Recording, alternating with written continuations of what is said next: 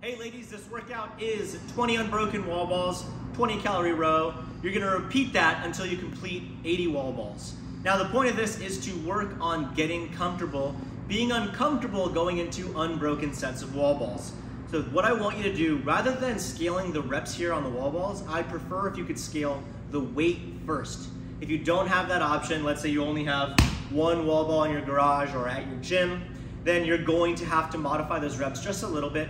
It should be challenging, but again, it should be manageable.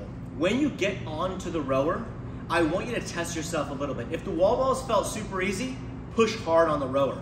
If the wall balls felt really, really hard, go ahead and recover on the rower. But this is gonna be a really good test because you see this combination a lot in the open. Maybe not this exact combination, but you definitely see something where you're getting really uncomfortable. You're getting hot, you wanna hold on to it, and then you have to go into a piece like a row or double under or whatever, burpees, and then you have to kind of manage your heart rate before going on to something that's challenging again.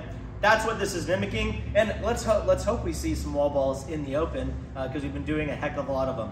If you enjoyed this workout, you can see it down below. You can also do the whole program, which is called Competitive Female Training. You can see it down below. Those of you a part of it, I know you've been enjoying these unbroken wall balls. We're gonna keep doing them, and we'll see you in the next one.